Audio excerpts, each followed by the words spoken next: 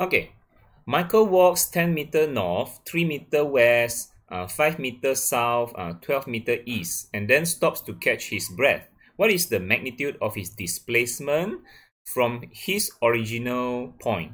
Okay, what we can see here, this is actually a resultant displacement. What's the total, or we can say total displacement from original point?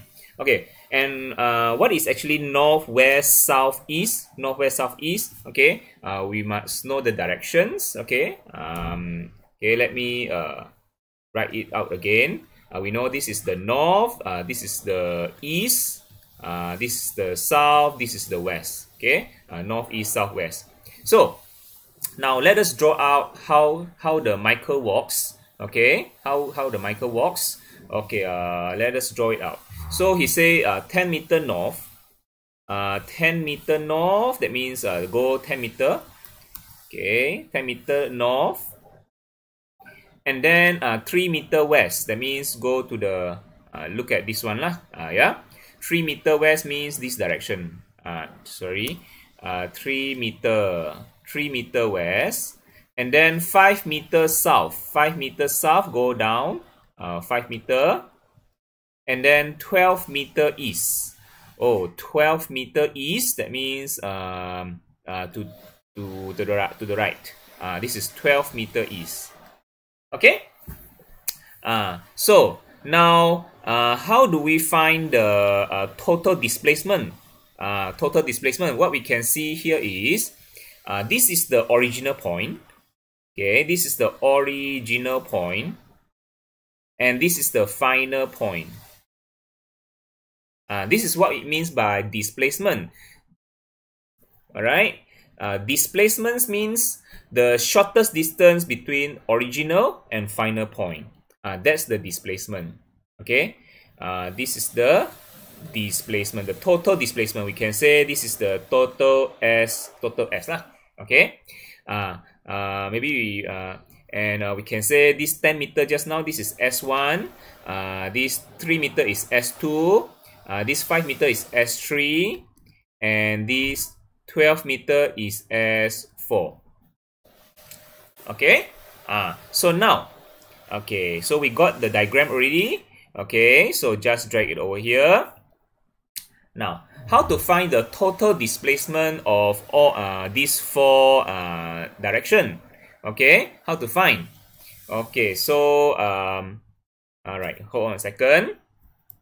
All right, so to find the total displacement, we cannot draw graphically. Okay, so what we do to find the total displacement, well, we treat this S1, S2, S3, S4.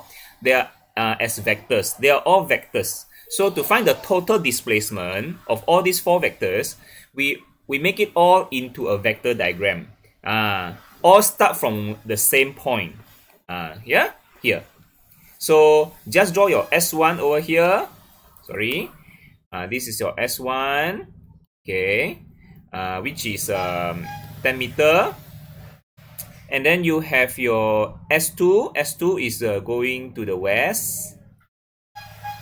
This is your S2. Sorry, S2. And then your S3 going downward. 5 meter. And then S4. This is S4, which is 12 meter.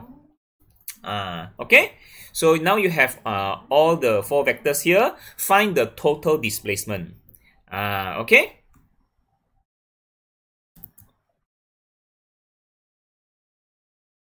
All right.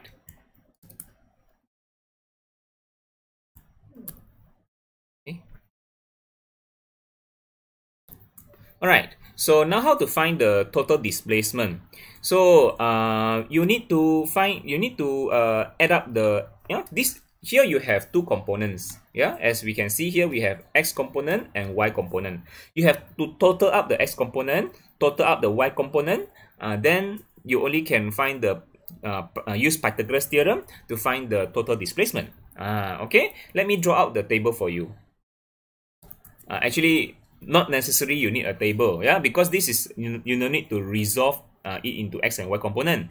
All these vectors already in the x and y component, you can just add them up, yeah. Okay, so look at how we do it, yeah. Total Sx is equal to, okay, you know the direction, you must put positive negative sign to show the direction. So be careful. So in the x component, going to the right is positive, going to the left negative. Y component going up is positive, going down is negative. Okay, and then what else? Okay, so now we can add up, yeah, we can add up the vectors. So for in x component we have S2 and S4. S2 is negative, S4 is positive. So we can just write it is a positive 12, okay, and then negative 3. Because this is going to the right, this is going to the left. So the positive negative sign actually shows the direction. So that's why we have a positive 9 meter. Okay, positive 9 meter. And then how about our SY? What is the total SY component? Okay, so now in the Y components, okay, in the Y components we have okay, so in the Y component, we have the S1 and S3. S1 is positive, S3 is negative. So, okay, let's write it. So, positive 10 going up, and then negative 5 because going down. So, we end up, we have a positive 5 meter. So this is our resultant in X component, and then resultant in Y component. Our resultant in X component is going to the right because positive. Yeah, positive. And then our Y component is going up because positive also. So let's draw out our resultant X, resultant Y. So our resultant X is positive 9. Our resultant Y is positive 5. Okay, so now we can find the result, the total displacement, okay, and this is the direction angle theta. So this is our resultant displacement. So very simple, just Pythagoras theorem. You see, just Pythagoras theorem. Our Pythagoras our total Sx square plus total Sy square. So what do we get? So 9 square plus okay, hold on a second.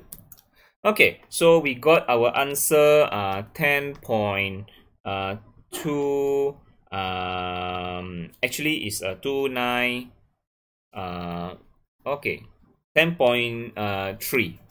This is our total displacement. Yeah, 10.3 meter. This is the magnitude, and then the direction also we need to find, because again, I want to emphasize is this displacement. This displacement is a vector. Although this doesn't. The question explicitly just want the magnitude. So you just give the magnitude enough. Yeah, it doesn't talk about the direction. So if the question just need magnitude, then you just give the magnitude. So I got the magnitude.